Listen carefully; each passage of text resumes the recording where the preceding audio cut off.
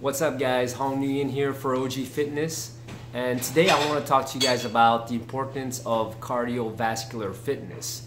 So before I get started, please take a second to give this video a thumbs up and subscribe to my channel. It would help me out a lot and it would help grow the channel. So let's dive into it.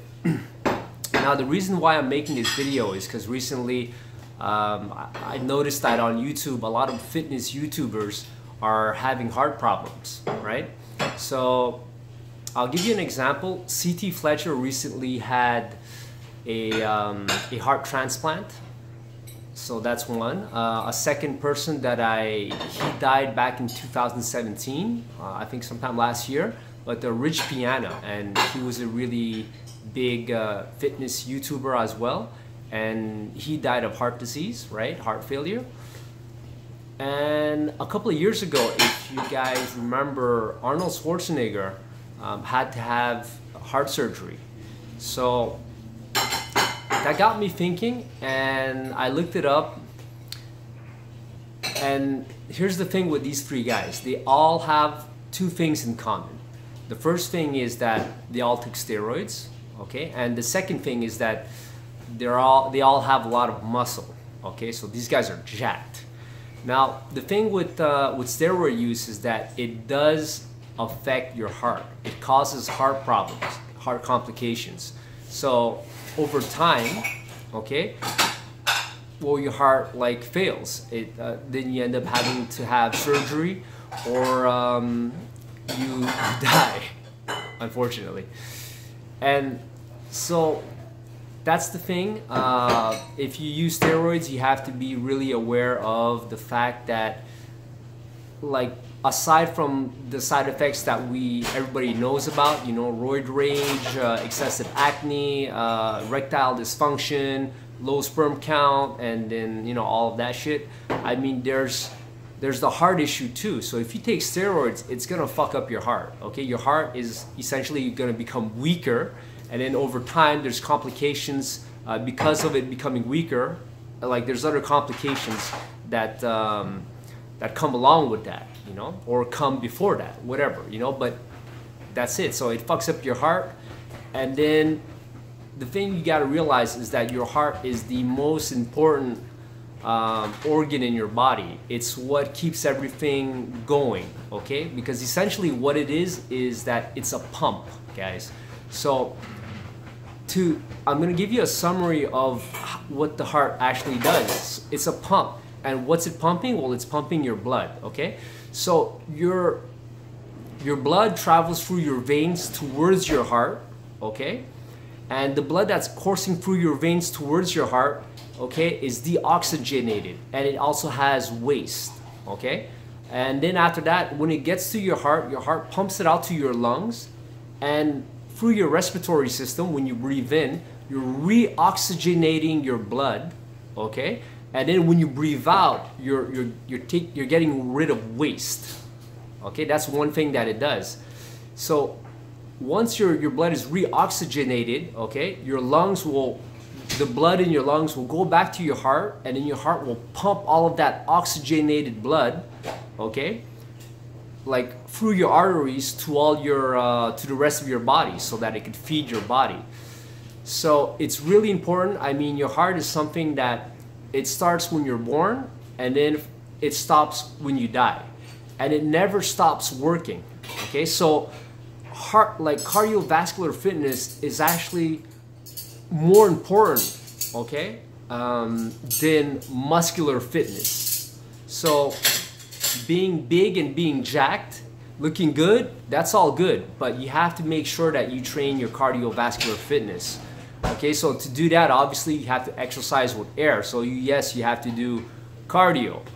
And you know, with all that muscle and everything, okay, I mean, you have to have the heart to be able to sustain all of that. You know, it has to, like, you have to upgrade your heart, okay, as you upgrade the exterior too, okay? Now here's the thing with being too fucking jacked, and this is really interesting, and I think this is gonna maybe change your perception on if you know, on gains, you know, because we're really focused on gains these days.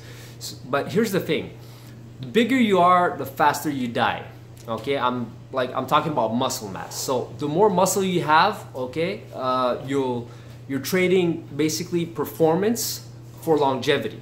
So if you're because usually when guys want to get big, okay, it's because you know, for their sport or, you know, for bodybuilding or whatever. So you're trading performance, but this is longevity, this is performance. So your performance goes up and your longevity goes down because you're gonna die, and you're gonna die faster, and you're gonna die, well, you know, faster meaning younger. Okay, so the reason for this is because when guys get big and jacked, okay, usually what they're doing is they're consuming an excessive amount of protein. So what does that do to your body? Well, it promotes this this growth hormone called IGF-1, right? IGF-1 is stands for insulin-like growth factor. Now this might be good for muscle building, right? But the problem is if you have cancer cells, they grow as well.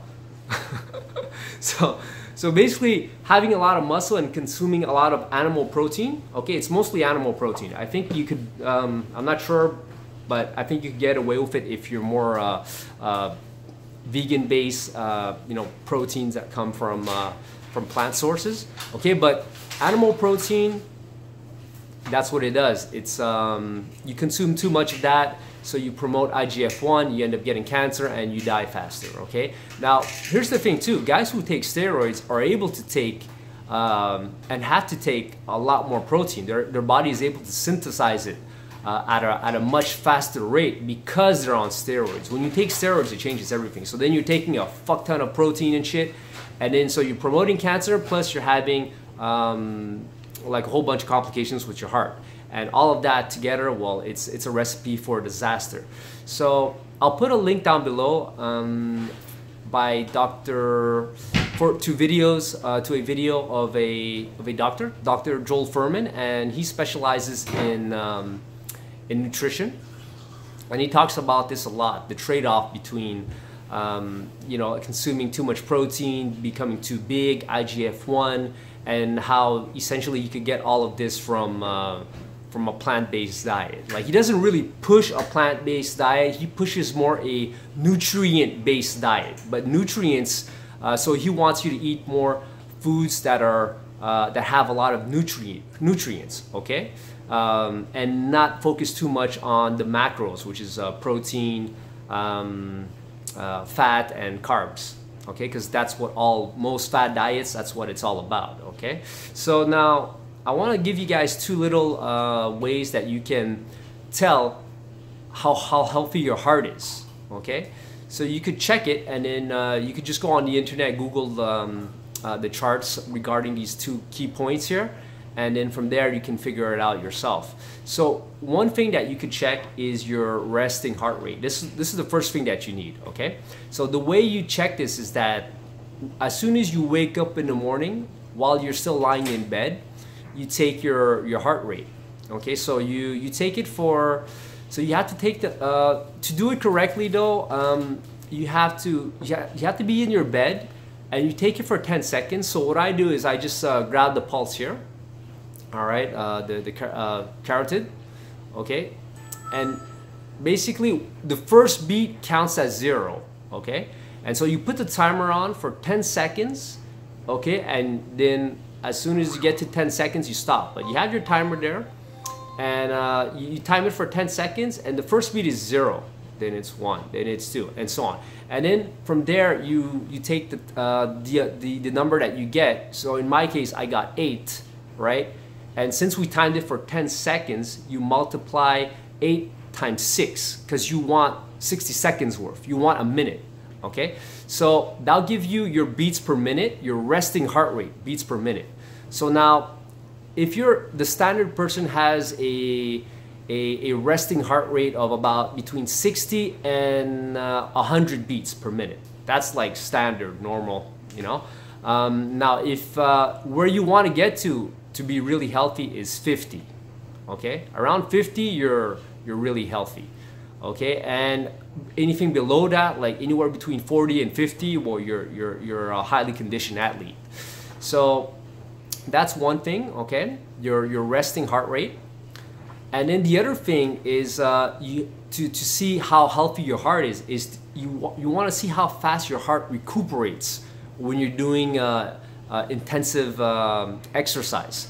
So to do that, first you have to measure your maximum heart rate. So there's this formula called Carvonin formula. So this formula requires you to know your resting heart rate, which I just told you how to do.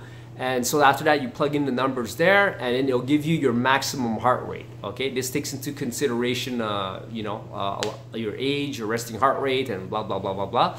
So what you do is that you figure out what's your maximum heart rate using this formula. Okay, and once you have that, okay, well, you exercise super intense, you go hard. Okay, you try to get to your maximum. So try sprinting like crazy. And then from there, you wait 1 minute, okay? Give yourself 1 minute before you start checking your pulse, okay? To count how many, to see what it is. So then what you do is that you compare your maximum heart rate, okay, that you got from the Carvonin formula, and then your heart rate a minute after you did that intense sprint, for example. So now, if your heart rate dropped like 20, okay, like 20 beats per minute from your maximum heart rate, then that's normal, okay? If you drop, and highly trained athletes, they could go down to 50 beats per minute. In 1 minute, they could drop 50 beats, okay, per minute. So, and here's an indicator.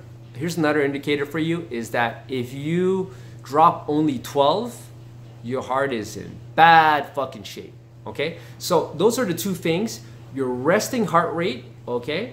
And then with your resting heart rate, you use that to calculate your maximum heart rate. So just type it into Google. It's called the Carvonin formula, okay? Carvonin, so K-A-R V-O-N, anyways, just type it in, Google will figure it out for you, but Carvonin formula. And then so from there you figure out your maximum heart rate, and then from there you do that test when you get a chance.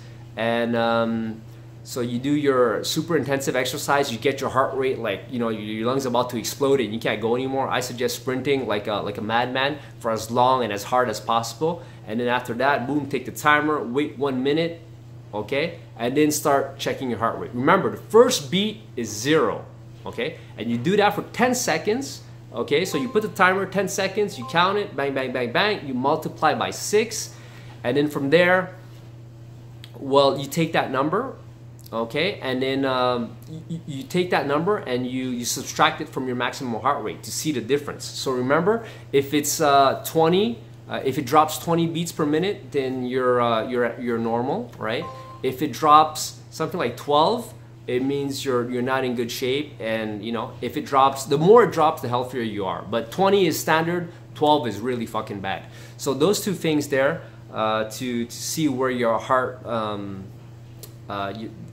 like the fitness, your cardiovascular fitness is at, okay? And I think it's important to really take the time to do this, to figure it out. And if it's good, then keep doing what you're doing, or you can get better if you want.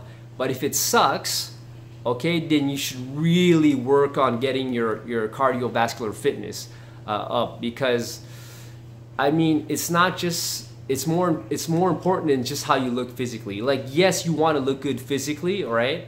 You'll feel better, you have better body composition, so you don't have a lot of fat, you have more muscle mass, and so you'll look good. But you want to live long too, and you want to feel good, you want to have that energy, okay? So that's why you have to do your cardiovascular exercises, workout with a lot of air, do a lot of interval training and stuff like that, go high intensity, hit shit, right? So do that, take care of your heart, live longer, be healthier, so that you can, you don't want to be one of those guys where you're fucking jacked and yeah, I'm good, and then you die at fucking 50 years old like a bitch, Okay, well, I don't mean that. Yeah, I kind of do mean that. I mean, it's basically what it means is that you fucked up, right? Like if you take care of the outside and you don't take care of the inside, which is actually more important, then hey, you did fucked up and you'll die, and or you'll have a lot of problems. You have to go have surgery and shit, and I'm sure nobody here wants that. So that's it for this video, guys. I'll put a link down below to the video of Dr. Joel Fuhrman where he talks about IGF-1, the trade-off between performance and longevity. And also he wrote a book called The End of Dieting, which is super interesting. I won't get into it now in this video because this video is already running 15 minutes, but I'll put a link down below, and I'll make another video soon about that book. That's super interesting. And that's it for today, guys. I hope that helps. So please like, comment, subscribe, and I'll see you guys in the next video. Peace.